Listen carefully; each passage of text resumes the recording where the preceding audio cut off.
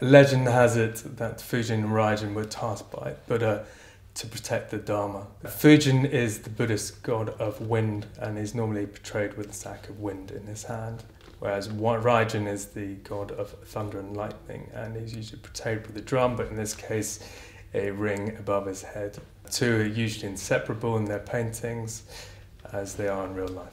Our textile adaptation is taken from one of the two folding screens, which are national treasures by Sotatsu. There's not a huge amount known about Sotatsu, apart from the fact in the 17th century he was considered groundbreaking and is one of Japan's greats.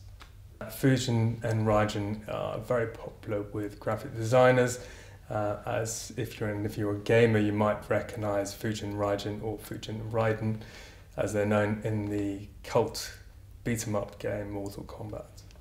The textile screen print uses really earthy colours, and the katazome method which we use creates real precise line work and layered colouring, which really highlights this beautiful artwork. Due to the bold and dramatic elements in this piece, along with the gaming nature, it's no surprise that it's really popular for boys' rooms and men's studies.